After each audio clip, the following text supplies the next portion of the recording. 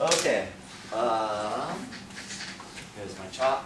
Okay, so 3 liters of CO. We don't know the volume of H2. That's what we want to find. So I would just think stoichiometry. 3 liters, it's an STP, so I can use volume to volume ratios.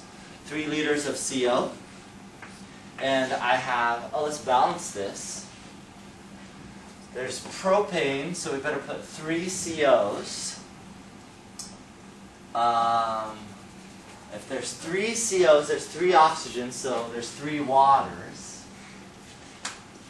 And that makes, on the right-hand side, 14 hydrogens. So I better put a 7 here. I think that balances. So we got 3 hydrogens on each side. We have 3 oxygens.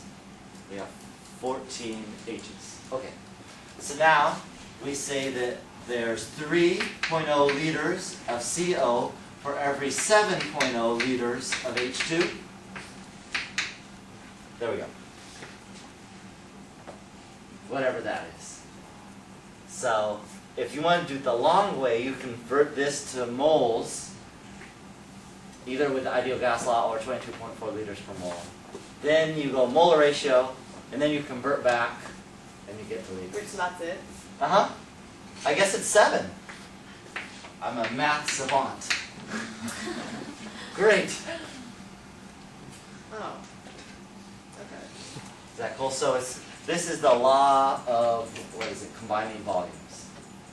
Okay. Chapter 6. Liter to liter ratios when you're at or very close to STP. That'll work. Any questions on this one? Fantastic. Yeah, I made it easier than I thought. I would consider this a very easy question. But when you read it, I can very tricky. Yeah. It reads tricky, actually is very easy.